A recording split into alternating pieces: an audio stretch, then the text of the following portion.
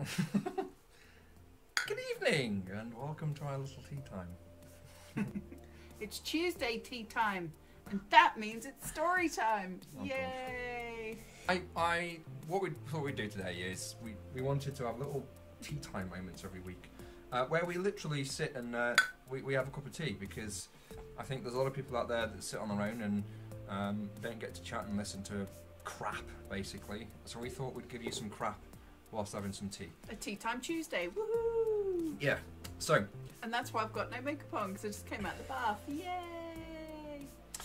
I have the best ideas in the bath, generally, because it's the only place I get to think. Okay. The only place you get to think, or no, we won't get there because I'll probably get a punch in the face. So, the first episode, the first day today is our very first joint vlog, and we chose to talk about how we got together because we thought it would be a good introduction on us. Distance relationships can be tricky, and ours was short-lived, to be fair. But short-lived. It was a 12.5 mile. It was a 12,500 mile. No, short-lived in terms of you being in Australia and me being in the UK. Oh, right. You mean the long-distance part of the relationship? The long-distance part was short-lived, yeah. So that people have always met in pubs or bars or restaurants or at the bus station or in the public toilets or wherever it is that they want to meet. And when they meet each other for the first time in person, they've already met each other. So it's different now, where we all meet mainly online, which is quite funny. But do you reckon people meet mainly online? I think people meet mainly online now, yeah. I don't know. Well, I reckon probably. Oh, make a wish. I reckon like a third of people meet online. I met Kelly whilst playing an online game, and we had some things in common. We had a chat, and we ended up being good friends online for, again, a short while, really. And I was going through a tricky. We had like mutual friends. We had mutual friends on. We weren't really like talking like every day. Like I knew of him, but I didn't really talk to you. No, we didn't. What happened was we decided that we wanted to meet each other because we really did get on online, and we thought to some degree that it wouldn't happen because we were so far away, and she was doing a degree, I was doing a degree, and it was just. My life was all upside down because my whole lifestyle had changed, being a dad and whatnot, all of a sudden being a dad but not there, and living on my own after never really living on my own. So it was weird. And you were going through all of that custody issues already, so he had a lot on his plate, didn't he, really? Yeah, it was busy, but I'll go on to that another time as well. Because I'm sure there's a lot of dads out there that might watch this, or just in general that might be interested in how I managed that situation. So I'll do some more videos on that perhaps, but we saved up a lot of money to meet up, and it was decided that I was to go to Melbourne, Australia to meet Kelly for the first time in the flesh. Because? Do you remember why? Do you remember the reasons why it was better that you came to me rather than I came to you? Because I could be asked. No, it was because you had a break on uni. Yeah, that was it. Yeah, I had to take a year out of uni because No. You were on break from uni. You were on a school break, like a hiatus, like in between the summer and the winter. Anyway, so he was on a week off, but you also weren't allowed to see your kids at this point. No. So that's true. You were just hanging around, waiting for the moment to be ordained to see your kids. So we thought, well, fuck it, you may as well come to Australia. Yeah, that's true. And get away and have some fun.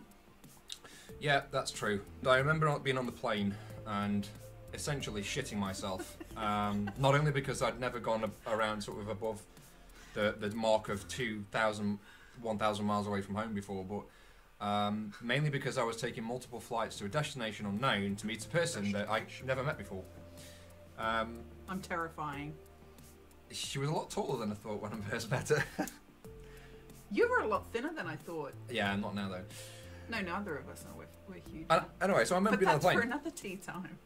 Yeah, but I remember eating a lot of food, drinking a lot of wine, What, on the plane? watching or? a lot of films, drinking a lot of wine, speaking to some of the staff on the plane about the story, and they were all gushy and, oh my god, that's so cute, and drinking a lot of wine. And did I mention about the wine? Nerves were all over the place, and I remember coming into landing, and I kept going up to the toilet, and I got told off by one of the stewards about... Stewards do that? It's air steward now, isn't it? Air steward, yeah. Sorry, guys. And I kept getting up because I kept needing a wee, because I was pissing myself, literally, not laughing, but you know. So the wine helped, but it went through me like shit. I landed, and the air staff were really, really funny because they were just laughing at how nervous I was, and it was about 2 o'clock in the morning in Melbourne, and I remember getting off the plane and walking through customs and declaring that I had no food, and I remember watching Border Control on TV, and I always thought to myself, holy shit, what if they find something that's been stashed in my bag, or what if they don't like... What if they don't like the look of me? Stashed in his bag. What if one of them gets a rubber glove out? I don't know, all sorts of shit ran through my head, and I was pretty nervous.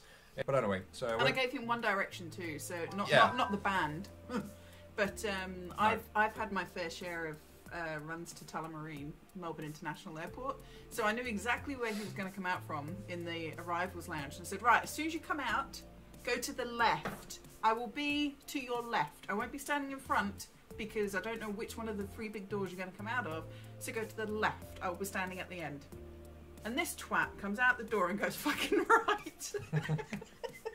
And I thought, so I watched him go round, and then he But I still thought about that Australian guy. He was who playing in my cares, head. dude? But I was still thinking, is he serious? Am I in Sydney? You walked around, and then you probably remembered, oh shit, she's standing on the left. Because I went, because I had myself sat there all, you know, nice at the end, you know, like, hey. And then I saw you walk that way, and I went, fuck. Had to get up, and I walked over there, and then you saw me, and then you dropped all your shit on the floor. Then you It's the first time I ever saw you in the flesh, though. No, I know, but I just thought, oh bloody hell, this is going to be my life now. A person that can't take direction, and B is clumsy as shit. And I was right. Yeah. Because it's true. She assessed me quickly, and it's true. Yes, my psychological skills were in hyperdrive. So, at that point, we spent 10 days together, and to be honest with you, I think it was probably 10 of the best days that I've ever had. Oh yeah, easy. We got We on loved very our little naturally. place at the Knightsbridge. Knightsbridge Hotel. Knightsbridge Apartments in Australia. Yeah. They are literally the size of this cup. Yeah, I'm 6'5" and 300 pounds. I was laughing with him The about... basin was probably about that big. No, not the basin. The fucking bath The was bath. that. The bath was that The big. bath was that big. I could have fit my foot in. I could have had a really good foot bath, but I ain't gonna have a full bath. But we were staying in this hotel, yeah, and it was basic, but we didn't really care, and it was self-maintained, so we went out and walked shopping together and wine. But I was afraid to go to the toilet, and so was she. But we didn't discuss this. It just kind of naturally progressed because I was nervous about going to the loo with her in the room. Because the room is so Because the room tiny. was next door, and there's a little cardboard door between each other. While we were there, we actually experienced our first issue. Do you remember what our issue was when we were Your there? health? Yes. And what happened with my health? She was diagnosed with CIM1, which is a pre-marker to cancer. Needless to say, I ended up meeting Kelly's mum and dad as well, and I wanted to meet Kelly's mum and dad because... Yeah, but not under those No, circumstances. the reason why I wanted to, personally, was because she had a really bad experience with... I don't know if anyone's watched Catfish on MTV, but Catfish is where people go online and they try and fake who they are to meet people random and then cause havoc, basically. I had or one they of keep those. people going, yeah. So We did that, and it was kind of up and down, wasn't it? It was up and down with people, and that's fine because it's all worked itself out now. I mean, my mum and dad call you son, don't they? And I sometimes think that they love you more than me. Well, in terms of our relationship, though, we've gone through a lot, and we fought through a lot of negativity. We fought through a lot of people saying no, naysayers, etc. And we also fought through a lot of financial problems and all sorts of stuff. In 2013, you know, Kelly moved over. I got this little terraced house sorted out. Got a little job so I could start paying the rent for it, and we moved in, and then we started living together, and it was just a natural sort of process. Gone basically from being online nearly 24 hours a day with each other on Skype. Then we had not that long. You used to fall asleep on Skype, and I used to fall asleep, and you would never hang up, even though I was asleep, you weirdo. You just used to stare at me sleeping, so don't say that you didn't, because you did. I'm watching out for spiders in case. Yeah, right. So then we had the 10 days together, and then I basically, we agreed that, fuck it, I'll come over and live with you. So that was a bit daunting, I have to say, to just go... Because I remember actually going, oh, this is day 11, this is the longest time we've actually spent together. Like for realsies. But since then, actually, since being together, we've had 1 day apart, haven't we, in 4.5 years. In summary, we met online, and within a year, we were living with one another and happy, and despite our challenges. And we're married. We got married last year. Woo! Yeah, exactly. Now we're married. I think my chubby fingers.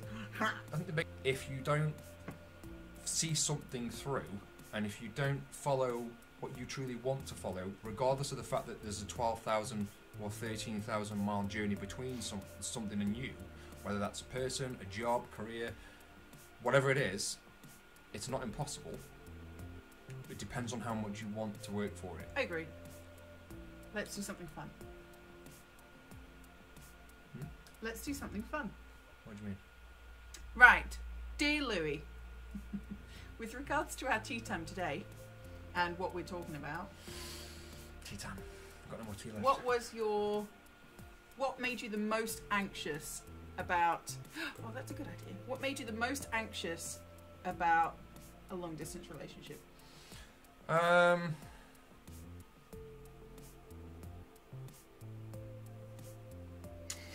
I think...